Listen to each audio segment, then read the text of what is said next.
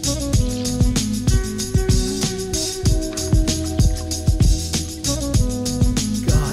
have never smelled the inside of a rich person's car before. It smelled great. It smelled like what I assume Idris Elba smells like. It was amazing. Idris Elba would, like, a naked Idris Elba would smell like a new car. I feel like it would just smell like... I wish it was a cologne. Like, you just come by every morning and just touch my shirt. I just smell so good for the day. Wow, Idris Elba smells like leather. Idris. Yeah, Idris.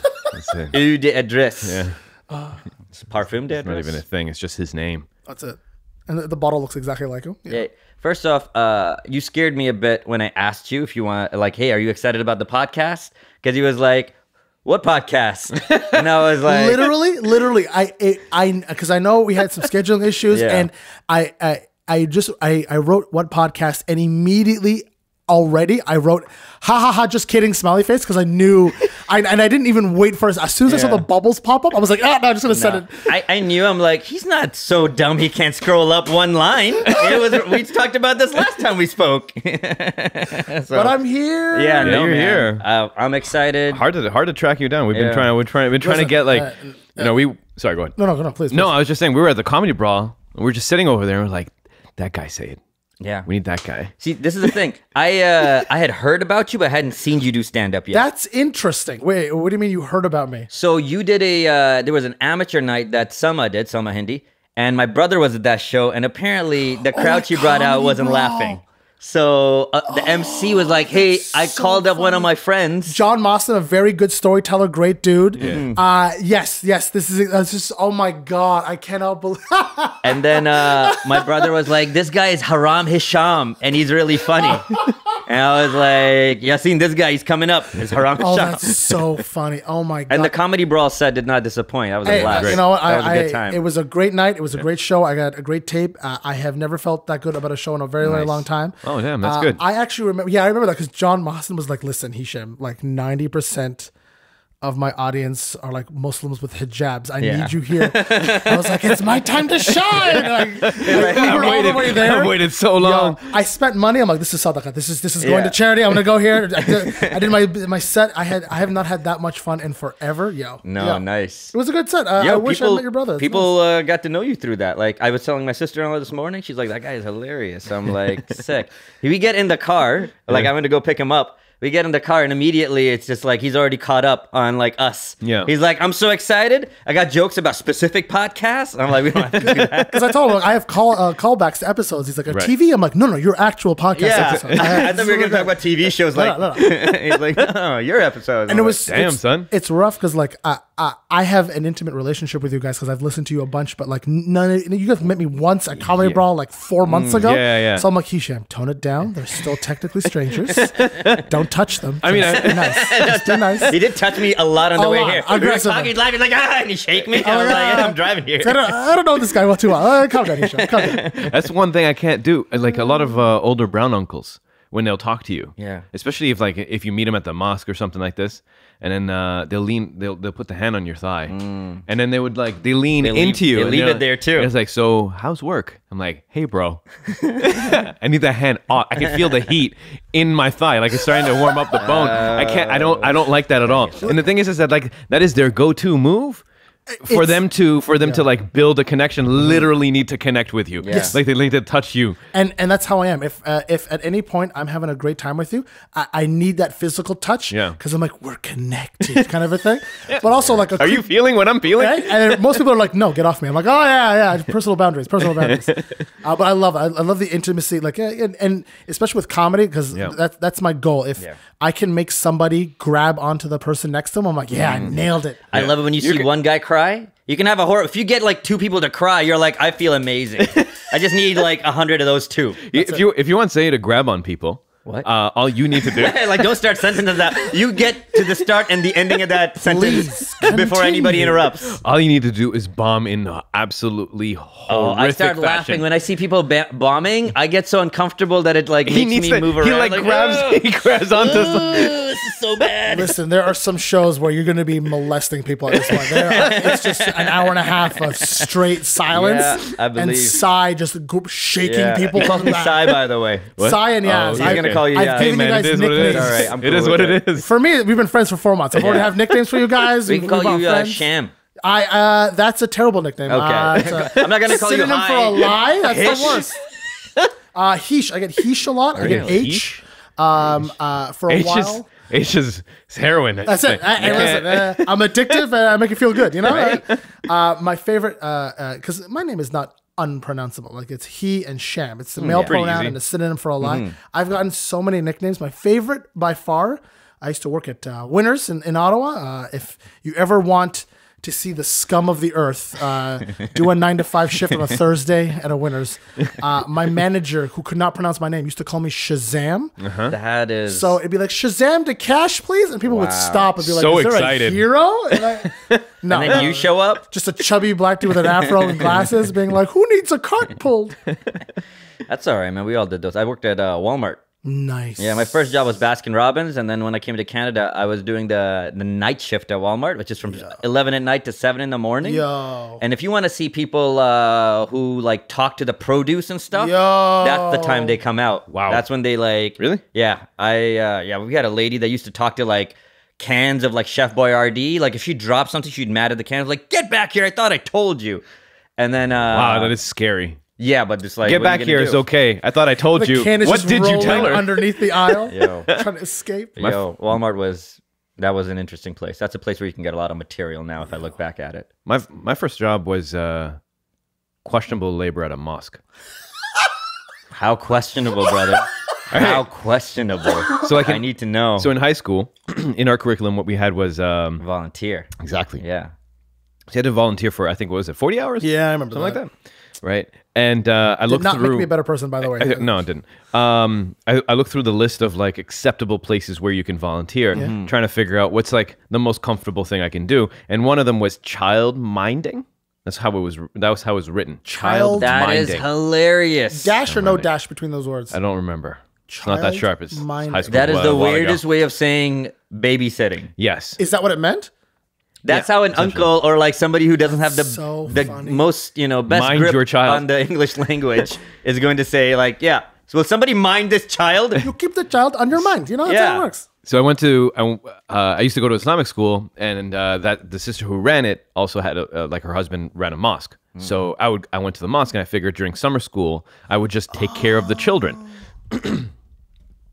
When we got there, it was me and my friend. We went there together. She's like, "We already got this kid thing. It's all good, right? But what I need you to do is sand these windows and paint them." So we start to get to sanding. We're like, we didn't have a sander, so we had to go buy one. So we did that. Then she's like, "Now I need you to build the playground." So we just outside in the dead heat of summer, doing that. And then she's like, "Cut the grass," and then eventually it just became. How old were you? It was high school, so it was like grade 9. You Grade basically 10? went to work in a, like a second to third world country where they're like, he's going to come every day. We're going to have him do stuff. That's illegal child labor. Yeah, Like, So this is what, exactly. you give a 14-year-old a sander? Like, he hasn't even taken design and tech yet. This guy doesn't know what was happening. He was going to mind kids, and now this is happening. So back then, this particular mosque, Farouk, shout out to Farouk Masjid, was still a log cabin. It hadn't become the mosque that we know of. So it was a legit log cabin. And You're blowing my mind it right didn't now. have a basement. It had a crawl space. Oh my God. So the basement was about like yay high. That was the ceiling. And that year they wanted to install central air conditioning in the place. Oh yes, it was a log cabin that didn't have like AC. This is a little sweat lodge. So basically, and she said, "Listen, the guy's coming in to install it, but we need to clean the basement, which is a crawl space." Right. This story is not And the so I think we it's stuck you opened. in there? So we opened. Yeah, I mean, like that was part. Like at this point, see, this is what happened. This is weird, right? Because there's no point during this. I felt like we got groomed because because she didn't start. She didn't start with go into the crawl space. Go clean that, right? She started something. Well, actually, she started pretty aggressive. It was like sanding the thing, but it was a painting and How many days whatnot. do you have to do with this? No, but here's the deal, right? Yeah. We thought, well, it wouldn't be a good thing. It would be disrespectful if we just did 40 hours in and out of taking care of kids. So we're like, we'll just be here for all of summer. Overachieving Right? dorks. Right? No. Because like now, how do you tell, Sister Khadija, for people who know, Right? Is that the lady that throws like abayas on people? Yeah. Yo, this lady, if like a girl is praying in the sister section she's this wearing pants? this lady doesn't think she's dressed appropriately, while the girl is praying, we'll start dressing her. Yeah, we'll throw in a bio. Yo, and she's famous. She's famous in Mississauga, bro. I know you're a Toronto guy. She's famous in Mississauga. Majla Farouk. Yeah. Watch out, sisters. She's out there. Straight up. She will dress you. Yeah. I'm doing this for Allah, and just swarms you. Oh yeah. That's real. She feel like with a net, so she could just like just one sweep. What Lena was? She was on the podcast too, and she was praying there. Yeah. And the sister didn't think she was praying where she should, so she just, while she's praying, just grabbed her and then moved her to another part of the masjid. Just like, you're in this line now, while she's praying. Yo. Anyways, you were saying. Yeah. Okay, so we started there, and then playground, then cutting the grass and things like that, and then eventually we graduated to. Go into the crawl space. Oh, so the way to get to this crawl space is literally there was like a hook, like an O-ring, and you grab onto that and you open it. Okay. Right. It's a dungeon. This is the beginning of every horror movie. Right. And then there's stairs, and there's like one light with like a Is this how it started? And my friend was like, I'm not going down there. Of course not.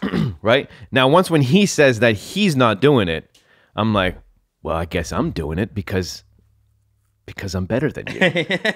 Oh my god! Wow, that's the wrong time to like prove you're better than somebody. Definitely, when a basement is involved, you are better at going into holes. And leave. So I go down there. A lot of spiders. And a lot of logs that they didn't use to build the stuff, like the actual log cabin. There was logs down underneath. It is like, literally uncut. a dungeon. Oh my god. And then it was like sawdust, and that was it. It wasn't that much. And then last year's volunteer who didn't know how to say when to stop. We're just clinging a skeleton up the stairs. Yeah. So I remember we brought the shop back downstairs to the vacuum, and I just vacuumed the whole thing. It was nice and clean by the time I was done, finished. But like literally like curved over for like 3 hours cleaning the dungeon there. Jeez. Yeah. So basically, so this is how this went down. After we were done summer, like tired. At this point, we've done a variety of things that I never thought we would do. For example, apart from that, we also took apart a shed. Like with like a hammer. And once again, you guys are children. I want to emphasize you're children at this point. Yeah. Like someone came in, destroyed it, and then we like took the debris and threw it into a bin. Was there ever an adult watching you guys? No. Just like, well, I mean, after the AC was in, they never came outside. Jeez, and you just kept getting at it, dude. Right? I find it awesome that you can tell her that like, hey, we're done. No, because here's the thing. I know this lady for a long time. So it's like, you don't want her to tell your parents, hey, look, he's not doing well He's or not whatnot. going into the holes I want him to, like, or something. This guy's not listening. So we just like dedicated for life. We just said yes and kept on doing it. When we were done, she gave me $200 cash. Oh, nice. And I remember I went and purchased a Fossil watch with that money. And that was the end of that. That was the end of that. Yeah. Fossil watch, I can relate. See, there you go. See? There you go.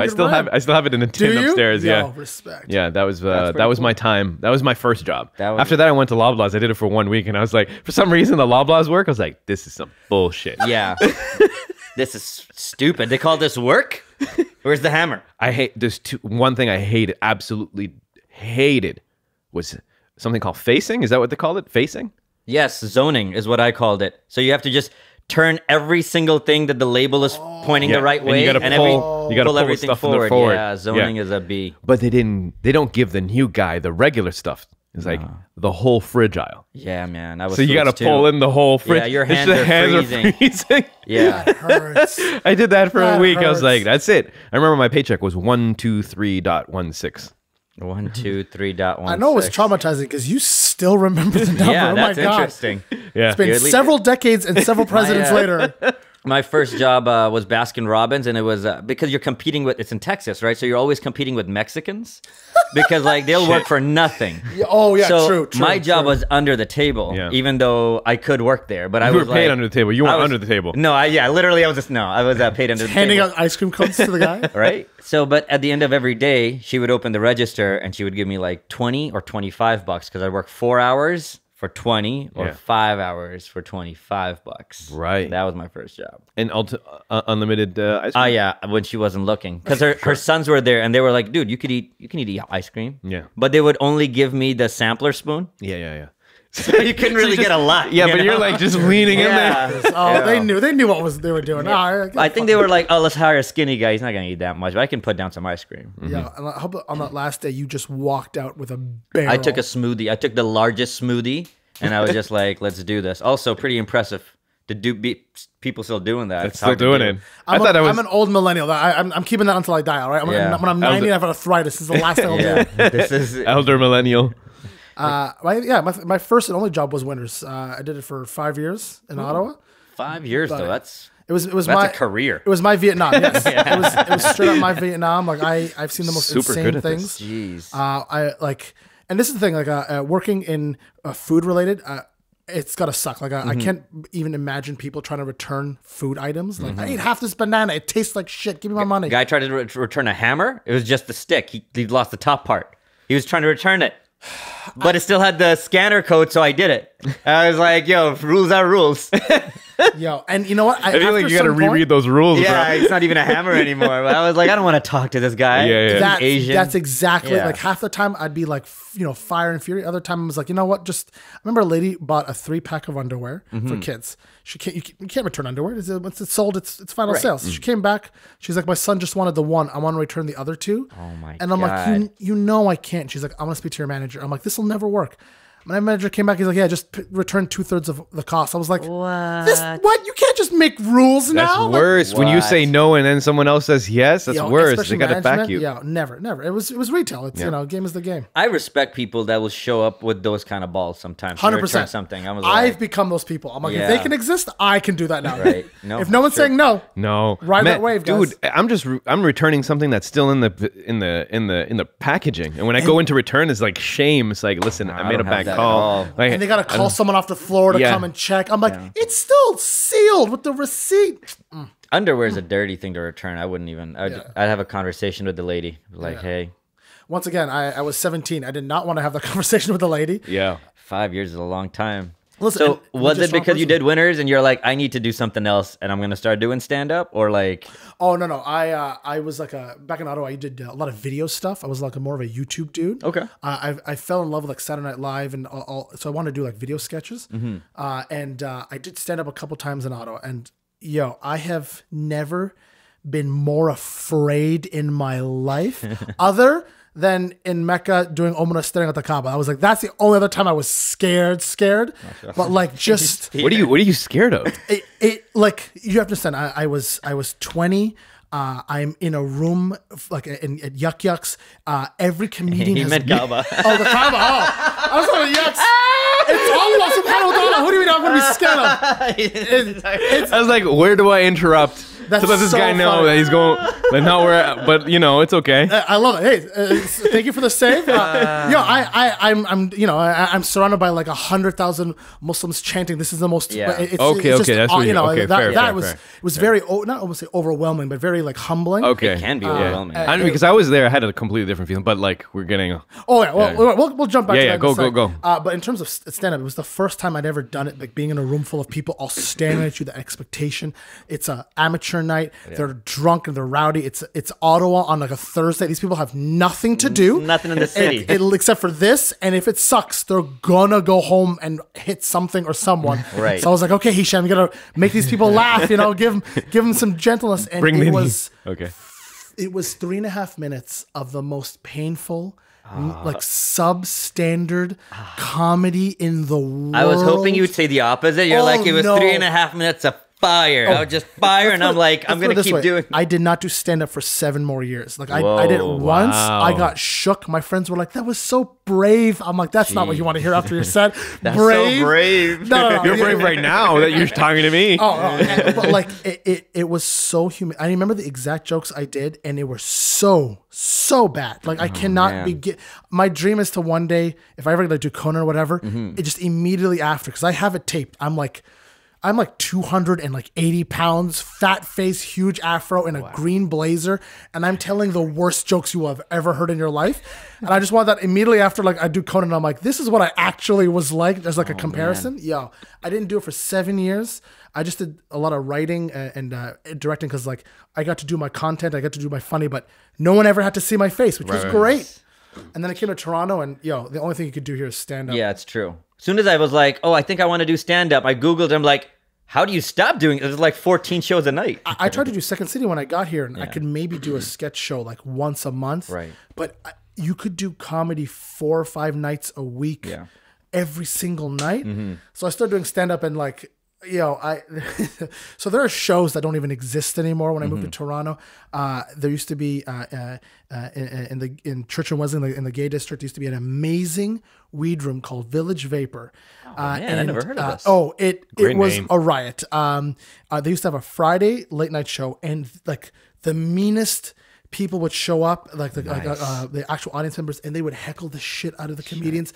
Like some people got bottles thrown at them. It was, and this is at a I know weed there are room. gay people throwing bottles at you. And this is like not even beer. This is like a soda bottle. You know what I mean? Like it's like they're throwing empty bottles of Sprite at They're you. not even drunk and they're throwing No, it there. they're stoned and mean, and it was so funny. And on Saturdays, they would have a 420 show. It was the only comedy show on the weekends in the afternoon, and I was working a desk job, so I didn't have a lot of time to go out at night. I had a girlfriend. I just moved to Toronto. I was trying to like kind of learn the city. So the only times I could do it were on the weekends, and they were the exact same super mean audience on a Friday night was there on a Saturday and Sunday afternoon, but they were so much more mellow because it's like, it's the weekend. We're having a good time. That's true. So I got to do my shitty comedy to nobody for so long that I got to like get over like the fear and like the mediocrity. So when I ended up doing real shows, they're like, hey, you're not half bad. I'm like, thank God. Like no one had to see me during my growing phase when I was like a mediocre, shitty comedian. Only a very small subset of gay community. And I remember and you then as being that show ended after like a year because they sold the building, and then everyone disappeared. I'm like, well, I guess no one knows about it anymore. Right. And like everyone's just like, And now hey. you're polished and you're like, this is who I am. And no one knows the origins, just how mediocre the I origin was. story. At all. It's like the worst origin story. I started at Winners. And worked my way up to still winners, guys. Still winners. Yeah, I still know. Well, you emceed last night, man. That's pretty cool. Oh, it was a great show last night. It was an insane comedy night. MC'd a show. Where was it? It was a comedy bar main stage. Okay. Chris Red, Okay, Saturday I've heard Night of Live this guy. fame. This guy was an absolute killer. I'd watch every one of his shows Thursday, Friday, and Saturday, and they were absolutely amazing. I got to host for him. We had a great lineup. We had Niall Seguin, who was an amazing comedian, and Mark Little, also an amazing comedian. And then I hosted a show, and he's like, hey, come back, we'll hang out and everything, with just a bunch of other comics shooting the shit. And we had like 2 hours to kill. And I was hanging out with Hodo, a very, very popular, very nice comic. And she's like, oh, I wish we could do a show. I'm like, if we Ubered, we could just go do my show and then just come back. So we literally, between his set, just snuck in 2 extra spots. Nice. I've been screaming on a mic for like 5 hours at this point. I'm raspy voiced. I'm like, oh yeah, I have a podcast tomorrow morning. I should eat a Halls, maybe have a tea or something. And then, so like, it's nice to like be able to look back and be like, okay, it's been 4 years. And like, if you really apply yourself, you could work your way out from like just being heckled by the meanest people to like, doing a comedy bar main stage show. It takes a lot, awesome, man. But also, man, I'm just really happy no one knew how badly I sucked. Like, That's all right. I will send you guys a clip from this from the video. I just want to see you. I just want to see what you look like. I want to see this green blazer. Listen, it was the most horrific. I went to Value Village. I was just like, I need to find a blazer. I'm like 20. I don't even have a full suit yet. Yeah. So I was just like, where can I find a blazer? Did you roll up the arms of the blazer? Yo, listen, I did. And just before I went out, my buddy Val grabbed my arms. He's like, no, I can't let you do this. And he just rolled them back down. I'm like, what? He's like, to Miami Vice. So I'm like, I don't get the reference. So I went up on stage. Yo, I had, man, I want to send you guys this. You do not show it to anyone. You say, well, why right now? You don't show it to anyone? It'll be a Snapchat. Yo, it'll be snap it over. Just a video of me, just all puffy, holding like a ginger ale, pretending it's a beer because I want everyone to think I'm cool. Yeah. I'm like you. I'm still hello, like, That's awesome, man. From that, we came saw you at Comedy Brawl, and I was like, this guy has presence. Yo, he is mad comfortable up here. Lots of smiles. Lots of smiles. I appreciate that. He seems so happy. Yeah. Listen, I'm having the time of my life. I at one point I went to university for like pre-med. Like I was on the I did an internship at CHIO. I was on I was like literally oh, I want to be So like a good Muslim boy. Oh, buddy, my mom had my whole life planned out for me already. You know what I mean? She had it from grade school to high school to university. She's like, no, you will apply to these programs. I'm like, okay, mama, and then just did it anyway. Oh. And I guess halfway through, like, I liked doing that, but like I was always a creative dude. I worked on my university paper. I liked doing all these sketches, and like I couldn't let go. So I just started like slowly letting it slip in kind of a thing from time to time. And then, I ended up getting a job at like in the government. So my mom was like happy enough, like I didn't go to med school, but I saw a good job and everything. Yeah. And man, like I got hooked. It was addictive. And I consumed so much comedy at that point, just watching all these old specials, that the only thing I realized, I'm like, I thought I was funny, but I'm like, hey, these people are very confident. I think that's the key to comedy, is just going up there and like pretending you know what you're doing. And at that point, my mom had told me an expression, fake it till you make it. I'm like, okay. So I used to go up there all bubbly, smiling, filled with confidence, and zero jokes. I was the most confident, just a stream of unfunny. consciousness. Oh my God. Everyone's just like saying, this guy is saying nothing confidently. It's great. Not a laugh, just some polite eating and just some drinking. And then we're just kind of like, well, good for him. Yeah. And I think he had a good time. I thought the comedy just came later. I'm like, if I was just confident enough, someone will tell me how to write a joke, and then I'll do that part. And that's literally it. And I didn't really realize this, and like I didn't go to school for comedy. It was just a thing I liked to do. And you just pick up snippets from people, and everyone's just like, go up there and like enjoy yourself. Like, why are you gonna get up on stage and talk to people who are there for a show? You guys paid money. You have a sense of not entitlement, but you're like, I want to enjoy this. Right. And if I go up and half-ass it, you're going to be very angry. Yeah. And now that you know what my Instagram and Twitter is, I will hear about it from you.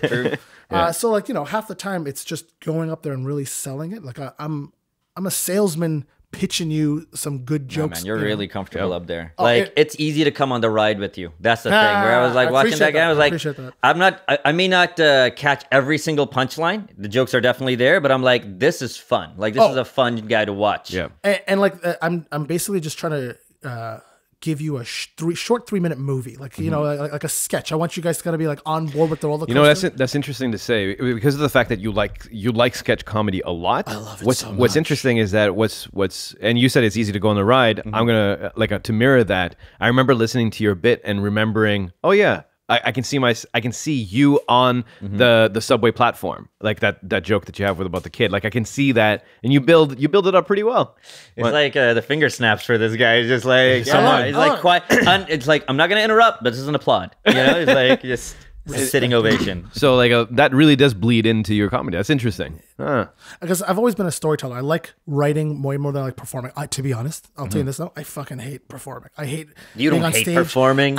You don't hate being on stage. It's I don't even know this guy. I'm like, you don't. Because I genuinely hate being the center of attention. Like I do it out of necessity. Like because I have jokes. I want to express myself. But if I could just write a really good joke and get like $100 for it, and be like, yeah, Selma, you do this Muslim joke, and she kills. Yeah. I'm like, I like that. All right, those claps are kind of. I'll take 10% of those claps. Yeah. Well, if you got a joke about being a hijabi, I think it. Listen, I mean, that's pretty damn good. I'm just saying, it's a very progressive time we're in. I'm saying, my mom has some really nice hijabs. I could probably wear one, pull it off. Probably. It's 2019. It's. I love that no one has ever questioned this, but I love that stating the year immediately it reinforces some level of progressivism. We've come so far. But imagine if you're like, we're in the year 500, guys. Like, stop sacrificing your children to the gods. Like, come on. That's true. Like every year is the year. I never understand that. Yeah. I wonder what it'll be next year. No clue. That being said, you mentioned that you consumed a lot of comedy. Oh yeah. That's what I do. That's my game. Body. I'm not. I don't feel like I ever want to go on stage and tell jokes. Like I like the podcast. That's how it is. He's gonna be doing improv next week, though. Ooh. So you're gonna be doing improv next week. So I will 100% be there. No joke. He's just gonna twist my arm. That's I'm just gonna book it. That's how. That's how. I will text people right now. I'm not even kidding. Yeah. Nonetheless, what was like some of the comedians that you still go back to? So I was a TV dude growing up. So like this is gonna be so stupid, but like coming to Canada, the two things that like are visually in my head, like these are things like are at the base level of comedy. Mr. Bean. Okay. Because Mr. Bean like because nothing's in dialogue. It's all action. So like it transcends language. You could literally watch it anywhere and just watch this man in circumstances. I remember just being like 6, and my kids, my sisters were like 6, 5, and 4, and my mom, and we were just in like this apartment in Newfoundland, and we're just watching a Mr. Bean Christmas VHS tape that someone had just lent us. Like we're in the country for like 3 months at this point. We don't have anything. And I remember dying laughing so hard. And like, so to me, the first thing was just the visualness of it. Like there was no dialogue. It was just a pure action. And I remember just like for the longest time, I still would sometimes watch, Mr. Bean YouTube clips. Third Rock from the Sun. I love that show. I love clowning. I like the physicalness of it. I used to watch, I grew up in Ottawa, so the only comedy I ever knew was either the Absolute or Yuck Yucks Downtown, and I was much too young to be able to go down. And it was just a Comedy Central, Comedy Network. So I used to watch like these 80s and 90s comedy specials, like Lewis Black. I thought that's right. Like, I remember that. And when I started doing comedy, like when I really you remember watching his specials would come on so often. I'd be like, this guy's a genius.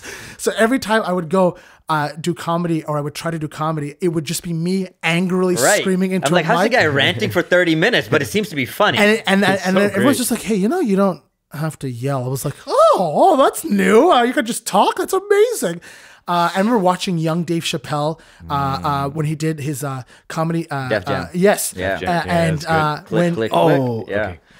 When Killing Them Softly came out, that was a game changer. That broke my brain. It's too good. It's too good. It's still good. It's still damn great. Good. You listen to you watch it again. It's like, and this guy's like 20 something at this point. Like it's what Delirious or even Raw was back then. And like I remember, and I used to watch all these specials, but I remember watching Delirious. I remember watching Live on the Sunset Strip, Richard Pryor. But I was like 16, 17, and it was just, man, your parents are just letting you watch Richard Pryor. My mom, because I think he's just talking about like doing cocaine most of the time. My mom, God bless her, she a hardworking woman, always out there making money, so she could raise her kids. And TV raised us. If she wasn't there, TV was doing the heavy lifting. And my sisters would be like, okay, can we watch Passions or like Young and the Restless? I'm like, okay, that's fine, but in an hour I gotta watch Lewis Black. Okay, come on, let's do this. And so so a lot of my stuff was just either really physical comedy or just old school 70s. George Carlin. I didn't know who any of these people were because I didn't have a frame of context. There was no real internet. I had AOL dial-up. I couldn't Google these people yet. I was on like LimeWire and Napster trying to download albums and then just getting gratuitous, horrible porn. Like I'm like, I don't know this. I wanted Carlin, not this. I don't want this. Sometimes you couldn't even not download porn. You would try to download something else, like a movie trailer, and you get porn. I remember being so angry. There was a movie.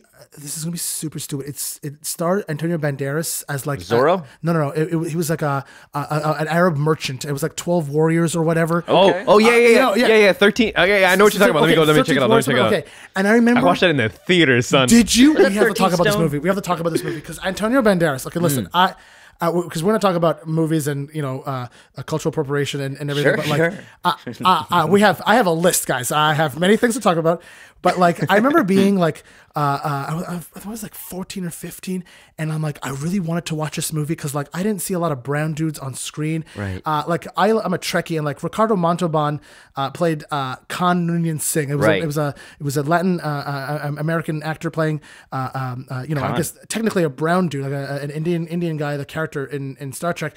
But I'm like, at least he's brown. Like he's kind of like a shade of brown, and like take it. So Antonio Banderas playing like I think it was like was it an Arab prince? The 13th Warrior. 13th Warrior. And did he play an Arab prince or an Arab? What's his name in there? Wait, hold on a second. Rasul. Stand by. Because I remember his friends were like, I want to say Ahmed Ibn Fadlan. Whoa, it has an Ibn. You know you're serious when you have an Ibn. Super Arab. That guy had looked in like this is like a 90s movie too. Like someone had to look in like an Encyclopedia Britannica to make sure like they had what Ibn was. And I remember being like, I need to see this movie, but I couldn't watch it in theater. So I remember downloading it. I was so pumped. It took forever on LimeWire. It used to take days. These kids these days, I know I sound like an old. I am an elder millennial, but like they don't like. It's almost like the fact that you can download and like in megabytes and gigabytes like that fast. I remember it was like 6 days. I was pacing. My room was the computer room. You can't check. No, you can't check. You don't know. There's no progress. And I remember, and my sisters were like, "Why? It takes forever." I'm like, "I need this. I need this." No one on the phone. And it downloads. I'm super pumped. I get my popcorn. I get my apple juice. I press play. You got apple juice and popcorn. Just gratuitous gay porn. It's just a 90 minutes of gay porn. And I remember just throwing my popcorn And you were like, in the fuck air. it, I might as well watch it at this For the point. first 10 minutes, because I'm like, you're just trying. it was a lot of dudes in cloaks. I'm like, is this the 13th Warrior? You know, but it was gay porn, and I was like, you know what? Well, fine. And I just deleted it, and and I haven't watched that movie. I didn't watch that movie until like maybe 2 years ago. Wow. When Wow, I you went back. Listen, I was very angry. Okay, So you like just really wanted to I really wanted to watch good this. on that. Yeah. And it was a good movie. It's not too bad. He would get cast as, if they had any Arabs to cast, they're like, yeah, Antonio every time. 100%. He's close Like, enough. who else were you gonna get? Yeah. I genuinely can't even think. 6.6 on Ben IMDb. Kingsley. Sorry? 6.6 on IMDb. Ben Kingsley, it'd be like, yeah, him and Oh, Antonio. yeah. Ben Go. Kingsley gets that I brownness. didn't even realize Ben Kingsley was brown. Did you know Ben Kingsley's brown? With a name like Ben Kingsley. Ben Kingsley? Yeah, is look brown? up his real name. When he was in Gandhi, like, and it was in the 90s, I was like, how is this guy playing Gandhi? He's not brown. He is a person of color?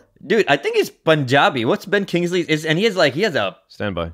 standing Getting that by. For it. Get that for it. Okay. Born Krishna Pandit Bhanji. Paji! Krishna!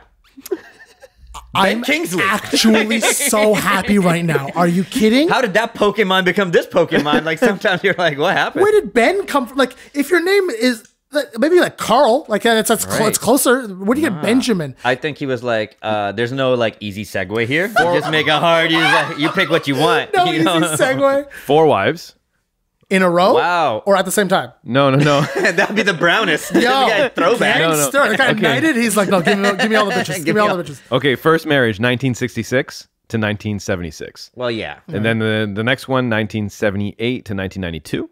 Dang, that's A fair bit. That's a stretch. After that, 2003 to 2005. That one did not last. I was just like, And was then a money grab for finally, sure. Yeah, that's a money grab for 2007 to current. Oh, nice. well, God bless the guy.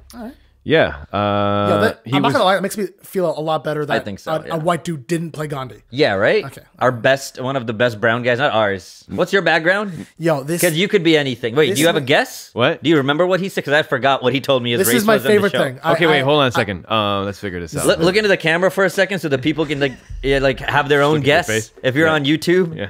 this guy's yeah. All right, come back. Now you're weirding me out. Come back. Don't do that.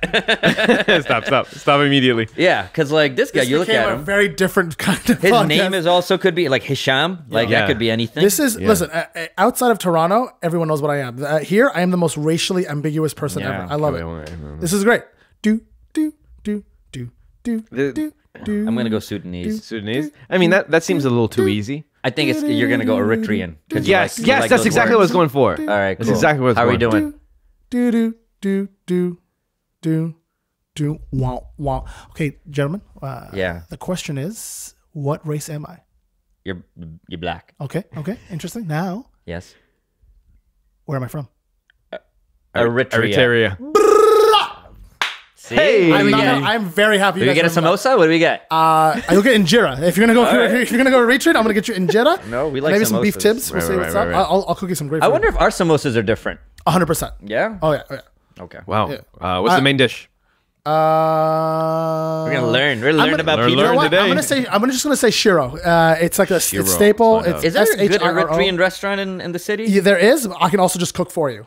Okay. Hey, listen, my mom raised 3 very strong, independent black women, me included. Okay, she had 2 sisters and me. She's like, I'm just raising you all as women. Yeah. I'm an amazing housewife. I cook, I clean. That's awesome. I'm very domesticated. I like what her mentality would be. Is like, you know what? I don't have the time to raise you differently, so you're all girls because there's already 2 girls, 1 guy. So what do you want me to do? And my mom, a single parent household. My mom raised all 3 of us, and my mom raised me to be what she assumed like a man needed to be. So I can lift up heavy things. I can talk about my feelings articulately, and I'm great at cooking. I'm the perfect husband, guys. Dude, Wow. All right, guy. we're putting it out there. No, thank you so much. Thank you Yeah. so much. We're putting it in there. We'll let you you guys know. could get together, Hal- man. is You there a guys halal gay Tinder? porn. Hey, listen, I will commit Yeah. into a strong Muslim relationship. I will commit. See? I just looked up shiro just because I wanted to know what it looked like. Yes. What's it look like? What's This is what we're looking at. I think over it's here. like pureed chickpeas. Some, is a hot homogeneous sauce. stew whose primary ingredient is powdered chickpeas and broad bean, not skinny bean. It's often prepared with the addition of minced onions, garlic, and depending upon the regional variation, ground ginger and chopped tomatoes and chili peppers. in a clay pot? is served Always injera. correct, bro. Injera? Injera is our bread. Yes. Always say Okay, bread. leavened bread. Or unleavened. What is unleavened and leaven? So it's basically, I think it's you're either adding flour or yeast for it to grow. It's either dark or white. It's you're either dark injera or white injera. Okay. Sounds a little racist. The dark's obviously the better. Yeah, well, that's basically it. This looks Eritrea good. and Ethiopia. Yeah. Okay, so Can you tell Ethiopians apart from Eritreans, just out of curiosity? Yeah, technically, it's like wanted to saying know. Americans versus Canadians. It's like I it's can't white, tell but those you can people kind of apart. tell. Oh, Yeah, you you can? can't tell. I can tell Indians and Pakistanis. I can tell Americans and Canadians apart from very much from each other. really, like you Indians, get a Pakistani white cannot. Canadian and a white American. Oh yeah. Americans have much more. I like how much confidence he has. Like, oh yeah. Americans have much more sharper faces and bigger foreheads, Whoa. and Canadians look almost like soft, if that makes any sense. Like like you poured like skim milk in a coffee just to dilute it down. Listen, I'm a keen observer of people. All right, I'm so impressed that you're the way for you to be. 50-50. You just put up those like flashcards. I'll just be like Canadian, American, Canadian, American. Yeah, we can play that game. When we have you on next time, we'll play this game. We're just gonna bring up Canadian. I'm gonna ask my sister. She's in Austin, Texas. That's just American. a bunch of Americans of white dudes. Can I get 10 pictures of your white friends? And then you I'll take 10 have pictures of of my Canadian? white Oh, friends, buddy. and we'll play a game. I am gonna freak you out. How good I am at this. I'm gonna freak you out. Should be our version of Talking Black. And we'll just throw like one Russian in there Yeah. for like. You good think you're gonna measure. trip me up? Bring it. Bring it. No. I feel like I could pick out a I Russian. can pick up a Russian. I feel like a Russian's holding a rock for no reason the whole time. Just like what? Just like If you, see, if you see a white person and you feel instinctively scared, they're Russian. They're Okay, Russian. Russians are the scariest of white Scariest people. white people. 100%. 100%. Kill me. 100%. That's true. I have a problem with regards to what's his name, Trevor Noah and his Russian joke. Oh, what's his Russian joke? Well, his Russian joke is something along the lines of if I'm scared. So, for example, I got to wake up at night. I watch a scary movie, something along those lines, and I go to the washroom. For me to be able to go to the washroom and not be scared, he talks to himself in a Russian accent. It's like, big boy's going to pee-pee right now, and then he feels good about himself. That joke is so close to the Don's. What was it? What was The it? white guy in Conan. Yeah, That's how I remember him. Yeah, Sorry. It's song or a something. very close premise. Yeah, The premise is very. and his was so much better. But like the thing is that like it's so close. Trevor Noah's things is so close. And then later on, there was a lot of people that were not a lot of people, but there was a lot of people that were complaining about him stealing some jokes. Trevor Noah. So here's the thing. Okay, Yeah. so like there is something because that's something that's brought up, especially when people have it's a very topical joke kind of a thing. It's parallel thought. Yeah, It's the yeah. idea that inevitably, Yeah. everyone will come up with the same idea independently if you think a certain way. We're all comedians. We all have that. We all live in the same zeitgeist. We understand how it kind of works, and like I can understand from both perspectives that how the idea of Russians being the scariest of white people can be kind of wiggled into it. Right. And I understand because a lot of times I've heard jokes are so similar, even in wording, but there's also the added thing of like, Trevor Noah's a very big popular comedian. Yeah. He may have heard the joke, may have come up with the joke himself, vice versa. The other dude could have heard it kind of a thing. Like Robin Williams was apparently he very was well bad, known though. Yeah. for being presumably a joke thief. Oh, I didn't know that. People would say habitual. Like same with Carlos Mencia. If Well, you were that on a guy, show, he was you wouldn't actively do doing that. Yeah. You wouldn't do. Oh, Carlos Mencia for sure. I wouldn't say anything. Robin Williams was or wasn't, but this is just what I No, heard. Carlos this Mencia for sure. Oh, maybe This stories with Robin Williams, because Robin Williams stand up is very quick. It's just like rapid fire, which that was his thing. Absolutely love him.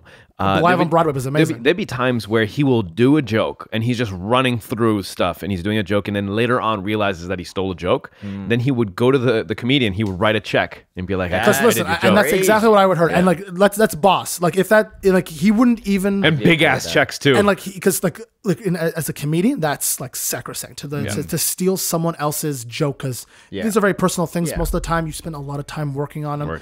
and it's like someone stealing a Da Vinci painting and be like, "It's mine," kind of a thing. And Robin Williams, I'm not saying he did or didn't, but I heard the same story. That's such a boss move to be like, I'm not even going to question it. You know what? I'm sorry. Check money, and that's a gangster move. I'd be okay with that. And same deal. And like I can't say because I've never heard anything bad about Trevor Noah, and I love him. and I love him too.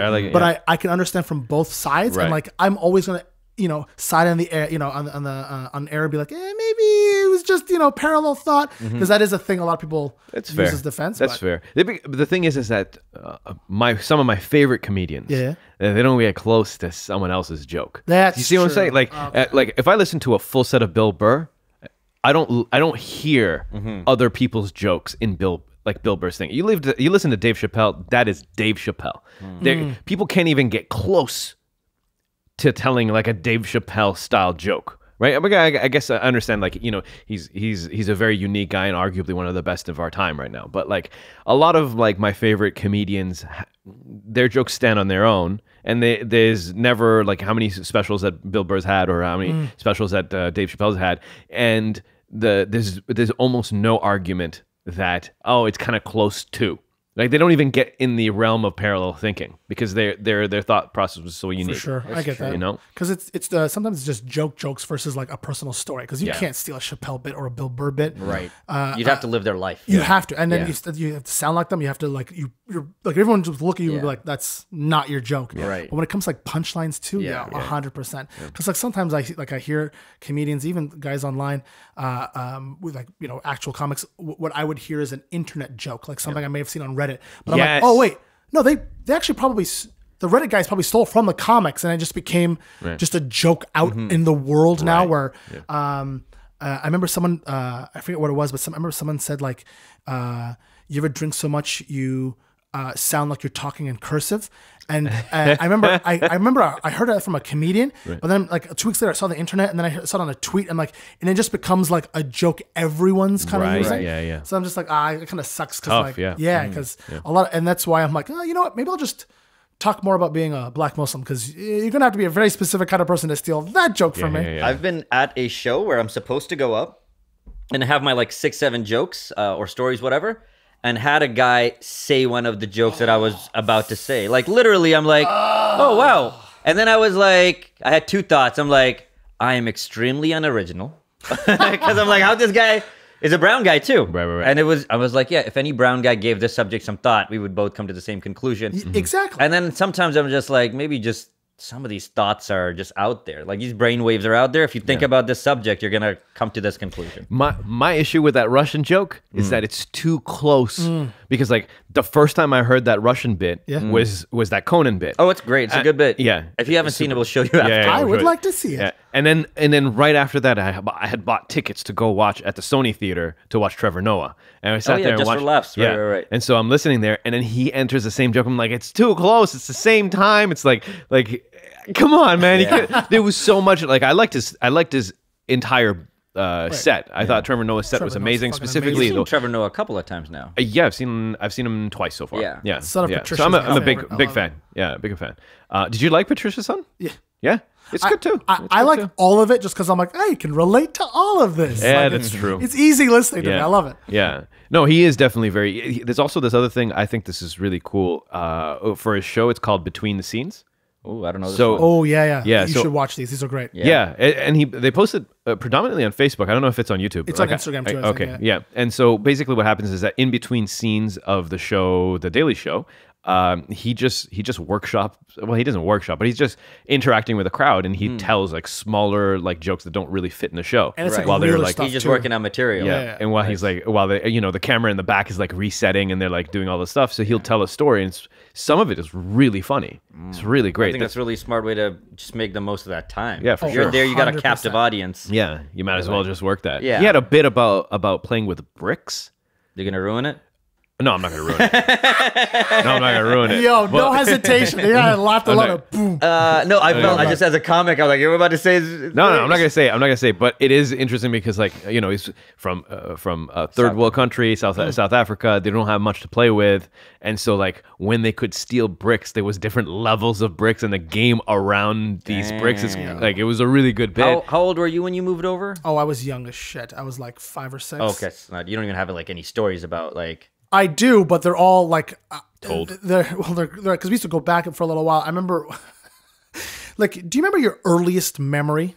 Like, do you have like? Can you like? I remember it because I remember literally asking my mom how old I am. Nice. I remember that. I remember Nice. where I was, where she was, what she was doing. I was 3. I remember I was in Jeddah.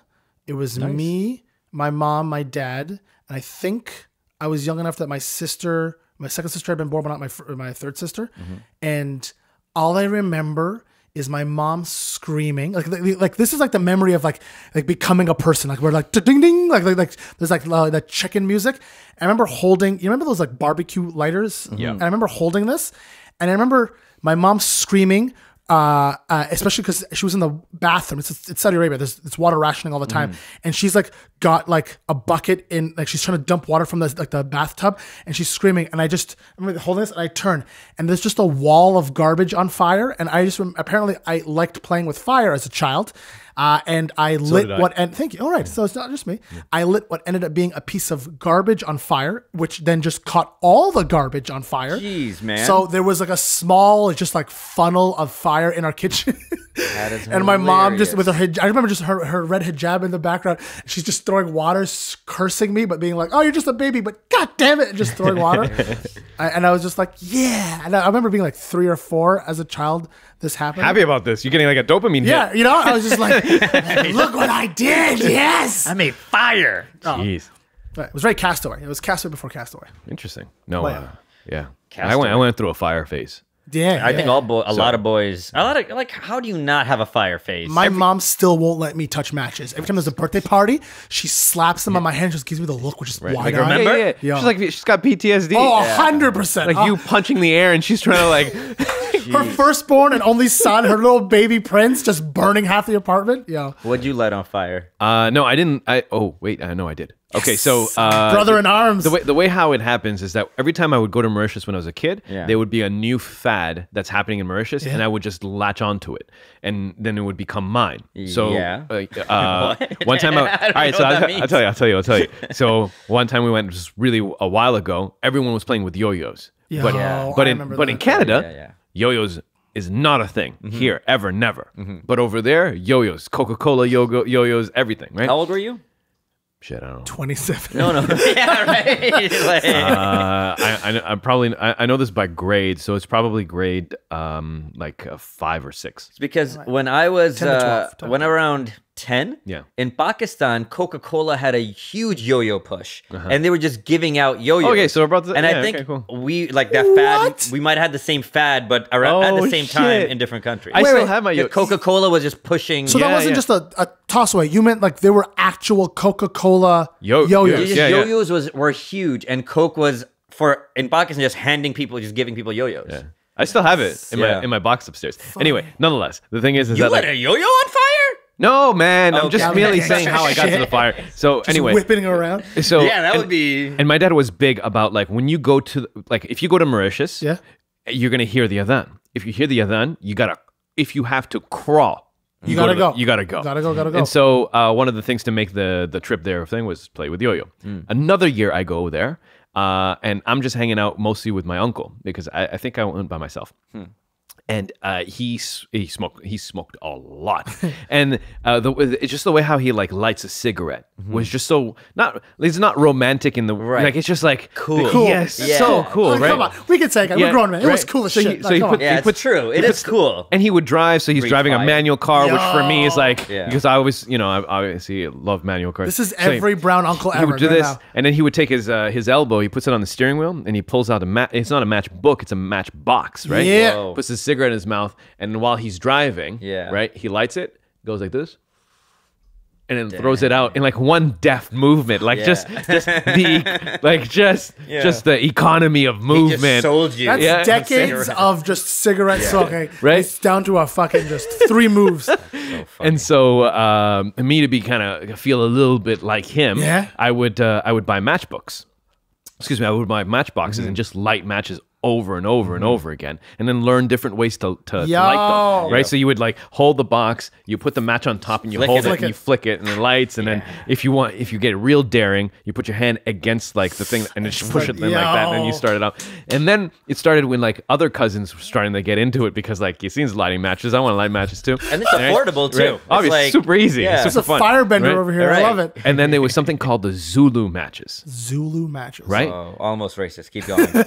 I'm pretty sure. But because the box didn't say Zulu, but everyone knew them as like if you go and ask for this matchbox, Yeah. you had to ask. I need Were the there, like, Zulu black matches. tops? What? They were they were super intense. In that when you light them, immediately it's blue first. Damn. Right. So it What looks are you really burning? pretty. That's not. Yo, that's Really industrial pretty. level. Yeah, but I guess I think almost like if you're underwater and you light it, you could light it That's for a little so bit. funny. Anyway, so then I graduated to Zulu matches, and then at nighttime, must if have you're going been to a terror. if you're going for Asia, you're just flicking blue flames at people. Yo. That was fun. Then I kind of you feed the beast, Yeah. and so I had this idea of what if we had like toilet paper and you could light the toilet paper. Oh my god. So we draped like a fair bit on some stairs, right? And then for each stair, we would put like matchsticks just to like feed the Keep flame the as you go up. Right? Yo. And then at the top, kind of built like a tampon. So like Keep going. all right, so you take a bunch of matches, right, and all like where the heads are, and you put like maybe 10 and 10 together. Then you roll them in like tissue paper, like in a roll of tissue. That's so like a it's low like, level incendiary that's a bomb right now. You made a bomb. This And then is- you put a little bit of Simtex, a little bit. and you put it at the top, and then you just light the bottom, and then you just see it as it walks up. It's sort of like a reverse fire slinky as it goes up the Yeah. stairs. And then I'm once assuming when it hits the top, it doesn't really blow. What happens is that it catches on fire, and then because there's so much that's happening in the middle, it pushes all of the sticks out, and then you get like a little Gentlemen, thing there. video podcast. We're doing this next week. I'm gonna bring my fire extinguisher from home and have Bring your mom 911 and rent a job and a bucket. Yo, straight up, no joke. Her abaya too. Yeah, the auntie next door saw That us sounds doing horrible. this and started yelling at us. Of She's like, course. we're gonna because everything is very tight in Mauritius, right? And so she had her clothes drying in the Oh sun. my god. She's like, my clothes are Burn gonna down the catch entire fire. island, bro. What's wrong? So that was my fire thing. I did it. I For, feel a for lot good. less. I feel a lot less bad about what I yeah. had. Well, nonetheless, We lit That was a dumpster on fire in Texas. Jesus. And just hooligan shit. Huh? I don't even have a story. I'm like, one of the kids lit a ball on fire, like a tennis ball, Get the fuck with out. gasoline, and then threw a bunch of gasoline in the dumpster and just tossed it in, and it took off. Like the whole dumpster was on fire, so much so that the outside started boiling. You could see bubbles. The paint Of the actual dumpster? Oh yeah, the paint of the dumpster is green. Wow. It starts boiling. Yeah, yeah. I'm and then- assuming you all ran away very quickly. Yeah, well then, But they people stayed long enough for them to see the dumpster and then, boiling. and then people started showing up. Like people were like, "Oh my," because this is an apartment complex, right? Yo. And then that was our dumpster.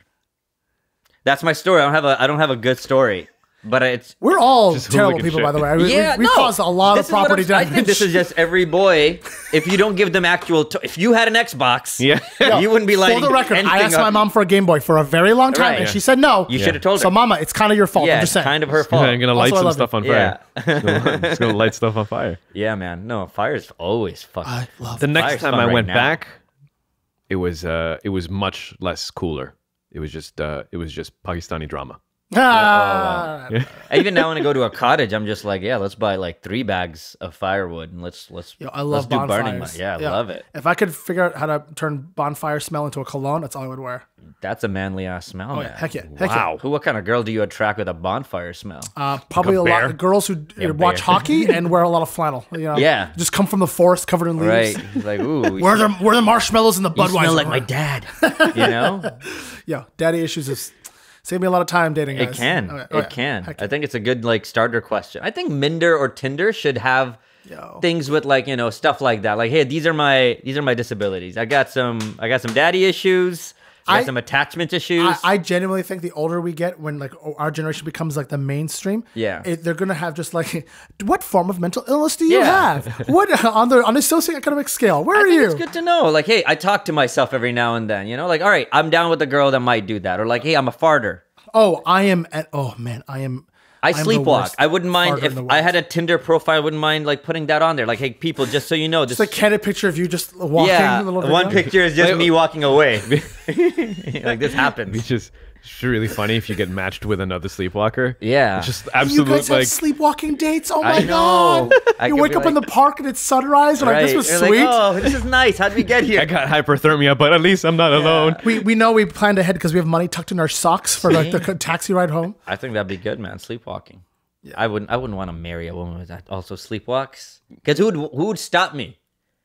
Right? If she's sleepwalking that way, I'm sleepwalking this way. I need somebody to at least tell So me. you get a dog or a cat. Yes. Like every morning is the hangover for you. It's so just funny. like, where were we? What Dude, would I we have do? that. I could. Here, let me show you a picture. So this is last weekend. I don't know if this is dumb, but I would straight up just like attach like a little cord to your arm so you couldn't move from the bed. See, I told Syed, oh wait, Alex, I got this. I got Sure. this. You find us the picture. So Syed says, I told him, why don't you just handcuff yourself to the bedpost so that you don't actually leave. He's like, you don't understand.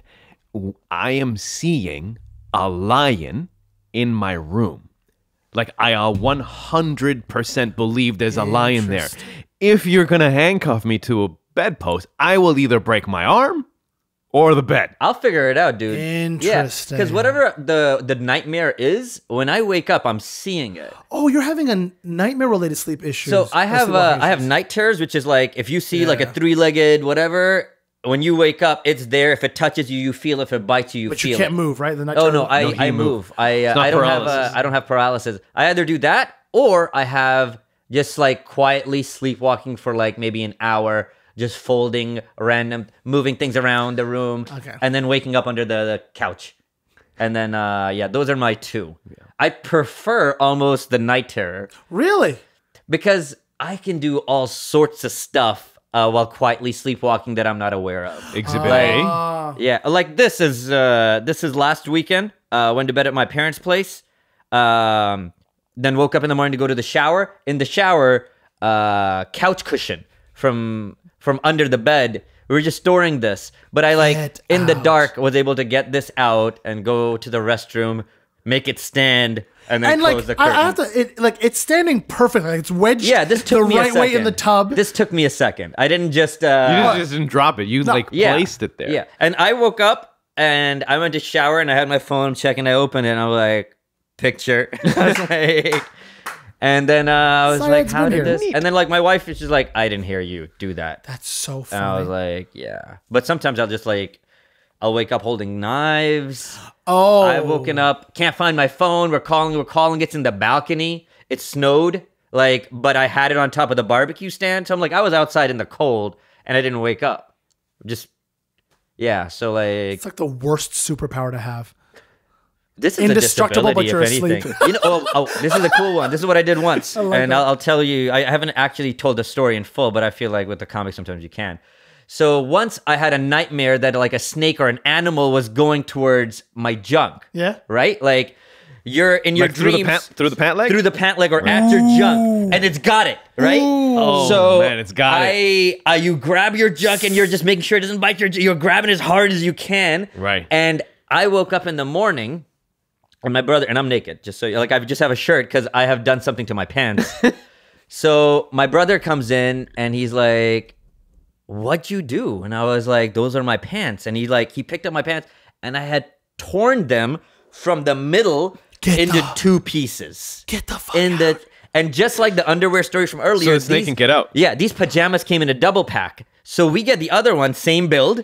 And him and I are trying to pull this pajama apart. So funny. We cannot pull the pajamas apart. I'm telling you, it's a superpower. I'm telling you, this is a superpower. Come on. If somebody was able to like Bucky from like Captain America, somebody was supposed to like just tell me to like, hey, April 20th. Yeah, I was just Hammer, like, what are we doing? dog, oxtail. He just checks in. I am now the Muslim soldier. Yeah, well, that sounds scary too. You just wake up, there's heads around. You're like, whose heads are these? Oh, no. Did you say oxtail? Honey, I proclaimed the ISIS caliphate again. I'm so sorry. No. We need to call the RCMP again. I'm so sorry. Yeah. Some of the things I can do are kind of complicated, so it's weird. Like, some things I'm like, I don't know how I did that, you know? Like, here's what we're going to do for the video podcast. You're going to fall asleep. Mm-hmm. Yes, and we're going to buy something from IKEA, just like a bookshelf or like a bed or something, and we're just going to leave it in the living room, and we're going to see if you can build it, because that would be incredible. If we wake up, because listen, let's monetize this. All right, we can make some money off of this. I don't even know. I wake up He's kind of tired. It was like in our reviews, right? It'd be like, oh, we went into the IKEA installer. He does it by when he's sleeping. Not bad. We had 3 dressers. 2 of them were built as dressers. One of them was a T-Rex. That would be the coolest. If I could just make something that I'm not even supposed to make. It's like Lego, where you can make one thing, where you make another thing entirely. Yeah. Oh, buddy. Like, so you made the Grand Mosque somehow out of a TV stand. Not sure how. That would be the single funniest. So when I went for my sleep study, because like when I start, you get married, my wife was like, you get this looked at. When I went for a sleep study, they put all these electrodes, hundreds of wires on me. And have a good night's sleep. Yeah. And I'm like, I was sure I was going to sleepwalk. I'm like, I am so uncomfortable right now. Yeah. And I look like a Borg. And I'm going to bed. So when I turn the lights off, I can see like there's the infrared camera. Yo. There's a night vision camera and a regular camera.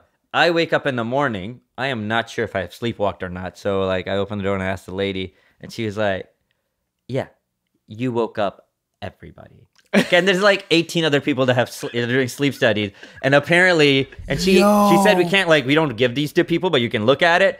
And I sat up and I go, ah! Oh no! And then I just went back to bed. Oh no! Like it was like a 30-second top of your lung scream, and then just went back to bed. And it's almost like the internal is also a comedian too. It's like, you want to see something? I'll give you something to look at. Dude, yo, that's amazing. I don't even remember. I don't remember any of it. And she was like, yeah, nobody else could go to sleep afterwards, so it was really hard to do the sleep study. She was so pissed that she's like, yeah, we're gonna have to have everybody back. Except for you, you're never allowed back. Because at 2:30, I'm like, wake up, just like, yeah, it sounded like somebody was dying. Good Lord, this is life. Such is life. We all have stories. I'm gonna start doing more stand-up around this stuff because it's fun to talk about. Oh, 100%. That'd be a riot. Let me know about that. The show you were talking about. I'll take you anywhere. I run a joke writing workshop on Tuesdays. Yeah. I have a show. Joke Marmalade? Yes, sir. Yes. Every 6:30 to 8 at another bar if you ever want to come out and I'll come out. Jokes. And then, my show on Saturdays, I would love you to come out. Tell us where like people can find you and like what you got going Twitter, on. Instagram, Hisham Kelati, Hisham Kelati, and then I host, I think, what is quite possibly the best comedy show in Toronto. Best of Underground every Saturday at 11 at the Underground Comedy Club on the East End. And that's Saturday? Yes, sir. 11 p.m. It's a great late night show. Everyone's, people are a little boozy, but it's a pot room, so everyone's just kind of. I'll come out. A little high, and I would. Trust me. I'm going to tape it. I'm going to send it to you guys. I'm going to post it up on Crash and Flow on the Facebook page. Nice. Just an adorable clip of you doing stand up, just because it would be really funny. Oh, I'd love to come out, man. We'll make it happen. Anytime. Anything else you want to plug? No, I'm just add me on Instagram. Come check out any of the shows I post. Feel free to tweet at me too. We'll put all your links. We'll put all your links in the description of the podcast. Are we coming to an end? There was so much I wanted to talk about. I had a great time. We'll do this again. Yeah, we'll do this again. This was super easy. I have a lot about D&D, a lot about Star Trek, a lot about drugs I still want to get into. Okay, fair. I didn't do any callbacks to previous episodes. I'm very disappointed. I'm very sorry, guys. I will come back next time. We believe, though. Oh, it was great. Hey, man, you were right. Oh, buddy, this was the most fun. This is fantastic. Thanks for being on. I will be texting you guys obnoxiously in real life now. That's good. We'll make a WhatsApp group and you can text. First off, this guy's lying because if you Facebook message him or text him, he does take 3 days to get back to you. That's only because I didn't know how much I liked them. Okay, these guys are great, they're fantastic, and I love it because you're like, hey, give me your number and like, I'll text you. It's a lot easier. I'm like, of course. And I've been waiting for a text from him for this entire time, and the first message you get.